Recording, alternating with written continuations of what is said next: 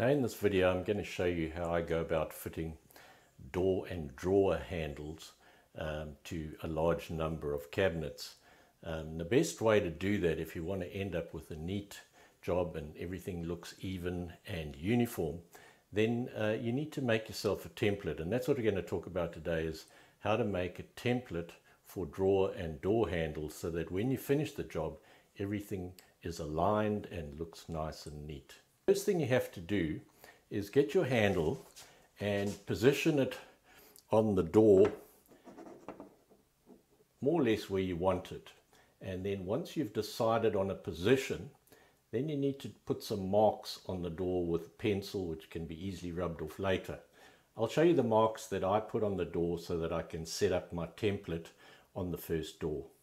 Now in this case we've decided to put the door handle in the middle of this batten on the door and halfway between top and bottom, so that makes it pretty easy.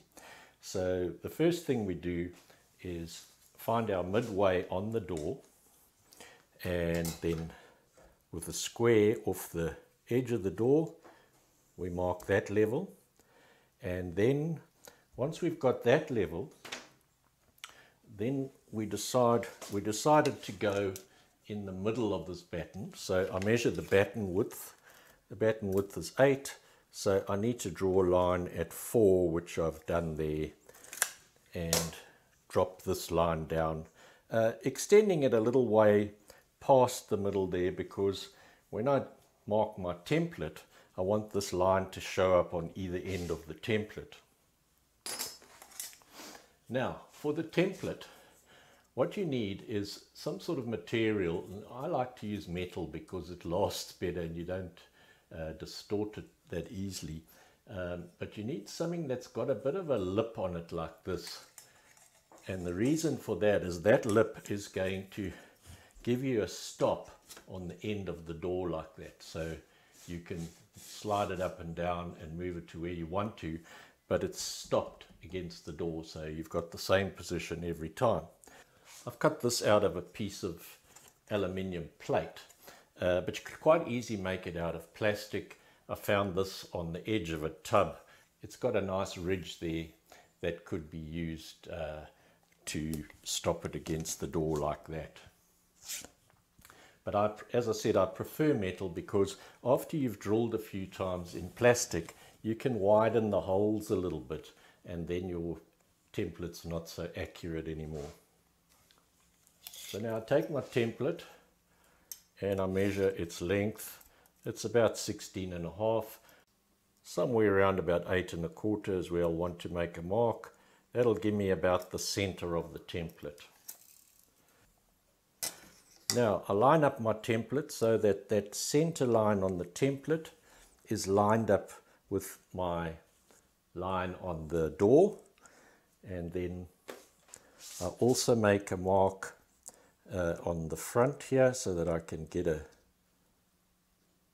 something on this side as well, and then I'll mark this line there and there so that I've got that lined up.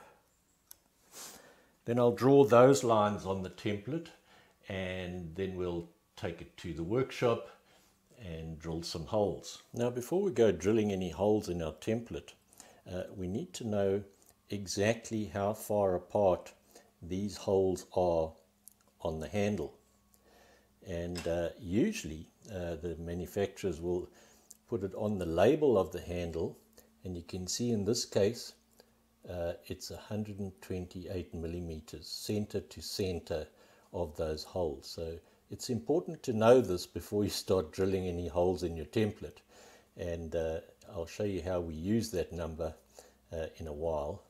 I'll always just check it because you never know what dimensions they're describing there, so I'll use a vernier gauge or a tape, and then I'll just check roughly to see that that's what I'm dealing with. So I'd put it like that at 128 set on the vernier, and that lines up perfectly, so that's great. Right, now the next thing I do is take a center punch and line it up on that central cross there between those two lines. Give it a whack, and then I use that as my center now to find my other 2 points. So now I'll have to divide 128 by 2 to get my other 2 points, because this is the halfway mark. So we've got to get to 64. That's good enough. Alright, so now I've set it at 64, and I'll put my 1 point on that punch hole that I've put there already, and then I mark my other point like that, and then I do the same on the other side.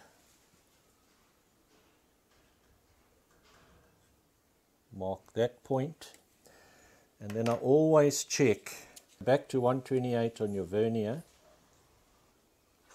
and put it on that point, and they're lining up perfectly, so that's great. Then I take my center punch, one there, one there. Now before you do any drilling on your template, you've got to determine the size of the little bolt that screws into the handle and keeps the handle in place. And in some cases it's written on the label, but in this case it's not. So I'll have to measure the diameter of that bolt and then choose a drill of suitable size. Now I normally choose something about 1/2 millimeter wider than that bolt. These bolts are also very long, so you have to cut them to the length that you need. Usually about 4 millimeters goes into the thread. So what you need to do is measure the thickness of your door, add that onto the 4 millimeters, and then cut the bolt there. So let's measure this bolt and see more or less what size it is. Yeah, it's going to read a bit less because of the thread. So it's a 4 millimeter bolt. So I'll go to about 4.5 millimeter drill so that I've got a little bit of leeway in case my holes aren't exactly in the right place. And then it's a matter of drilling the holes.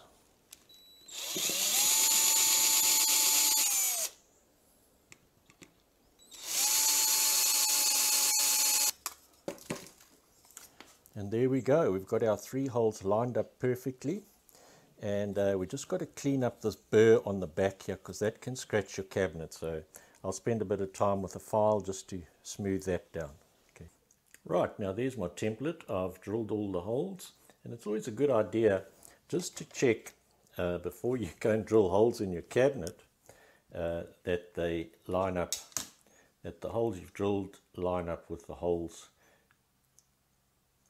in the handles, and that's pretty good, I think.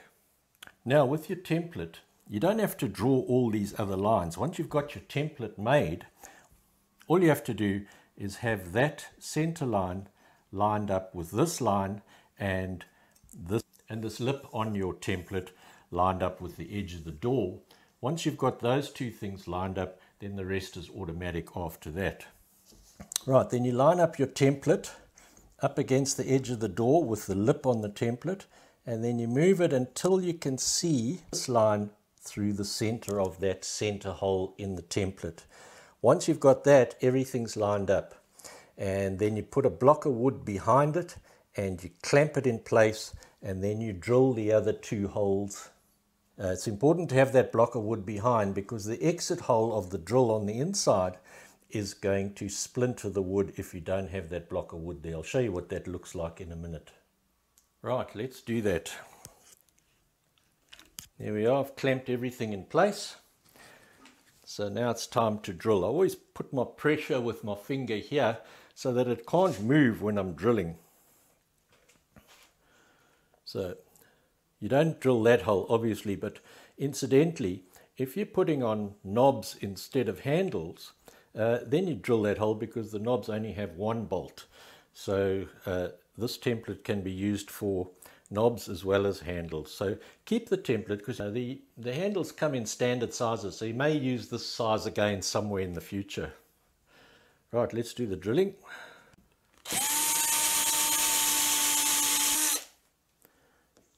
It runs through. So make sure everything's in place.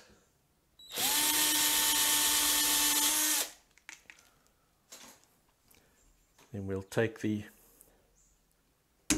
clamp off, remove the template, and if you look now at the back here, you can see how neat those exit holes are.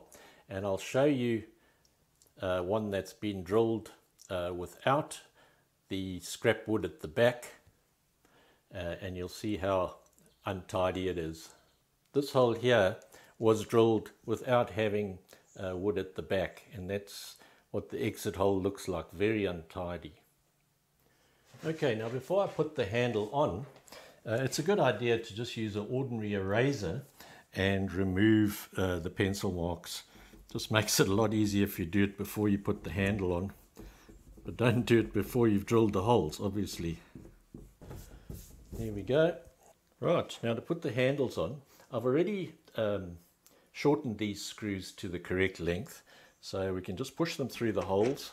As I said, I go in a 1/2 millimeter wider than the actual screw, just so that they fit in nice and easily. And then you just get a screwdriver, line these up like that. Right, that's one done. And then we just got to get this one lined up.